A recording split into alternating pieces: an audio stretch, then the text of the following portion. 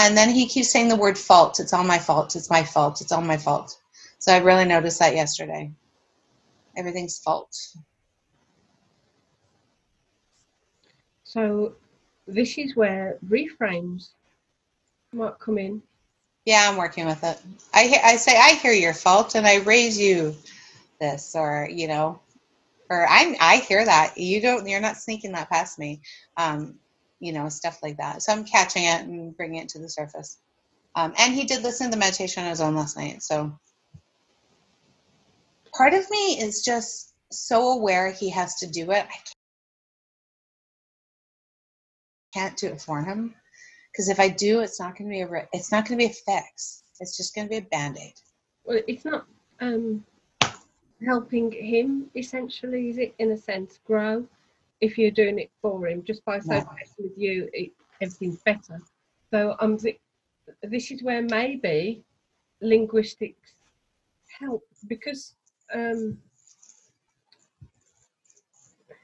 if this stuff is real, the NLP stuff, which I found it to be, and if it operates in every part of our existence, it's a framework to explain stuff, then sometimes where things aren't as comfortable or moving on as wonderfully as we'd like them to be, and in your case, in my case, quite often it's that point where it involves other people, because we know how it ought to be going, and it's even more frustrating when it's not, particularly when they're close to you. And you're going to think it's covert, but it's not really. It's more of a literal analysis of things. So an experiment, hear the word, an experiment would be if you've brought things to the fore and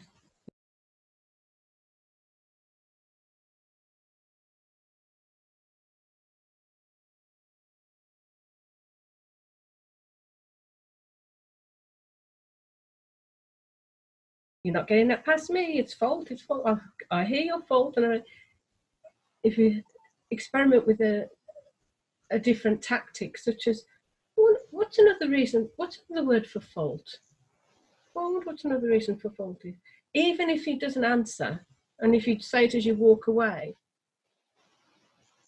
the unconscious mind will keep processing, as you know, and it will kind of train him to think of an alternative word for fault. Hopefully he comes forward in his own head with responsibility, because great, it's your responsibility, because you can respond in a new way. Right. So it's moving. I like it. So if someone has fault and they've got a perception, it's anchored. Right. It's a terrible thing, and I can't move on from there. Fault is like should, and it's terrible, and it's what's another word for fault?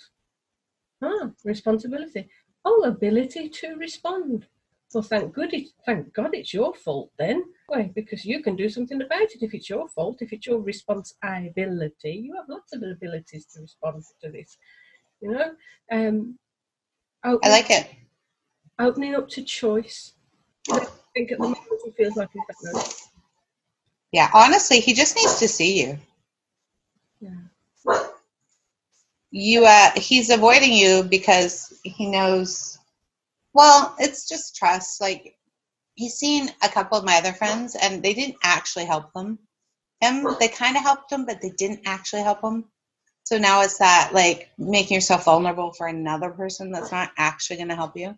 Because he's been through the counselors and the shrink, and then, You can do it probably through linguistics, and probably by stepping back from what you usually do and just playing with this, experimenting with it in another way. Meet the client where they are. It seems to be more tricky when it's somebody we're really close to, because we preempt their next move.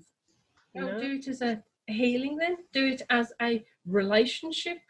Do it as, I want to better this relationship, because he's a reflection of you, you're a reflection of him, you're a team, and somebody in the team isn't pulling the weight at the moment.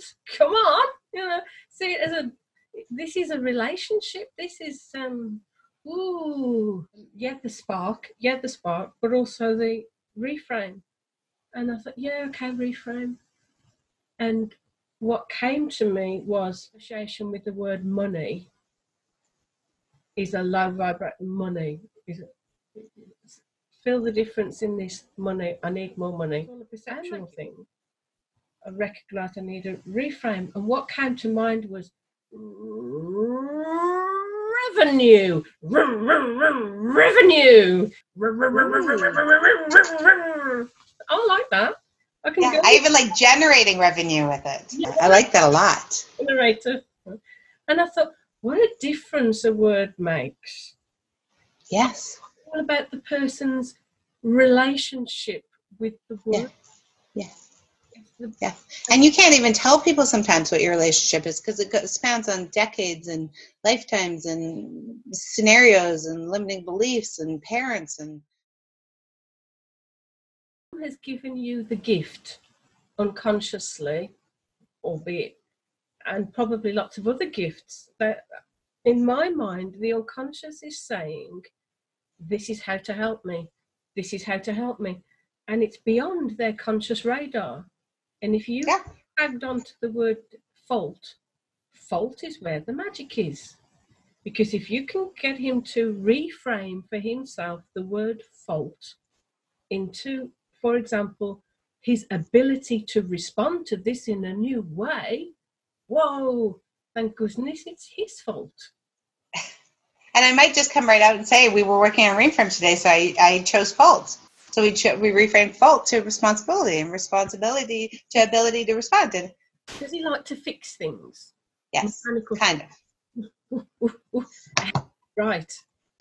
If the toaster had a fault, would he fix it? That's a bit heavy. But you'd reframe it in your own way. Yeah. There's some sort of fault here. You say there's a fault. I didn't say there's a fault. You say there's a fault. If it's, we're taking it out of the personal, the identity. He's not at fault. There happens to be a fault. People aren't fat. People happen to have fat. I don't say I am blue eyes. I have blue eyes. He is not the fault. There is a fault. Remember association and disassociation? Yeah. If he can disassociate from fault and take it out of the identity level, there's a fault in our environment. There might be a fault in our behaviour and our skills and abilities, and maybe even our belief system. You might believe that this can't be resolved. There's all these stepping stones we've learned. So where's the fault? Because it's certainly not at the identity level. I don't think you're at fault. I don't think you are the fault. I think there is a fault. And I think we have a responsibility and ability to respond to where that fault is. Yeah, there's something wrapped up in it. It's not quite fault in that way, though. No. Guilt. That's the big one. Yeah, I think he's guilt. You're good at guilt, though. It's not. I think he feels useless.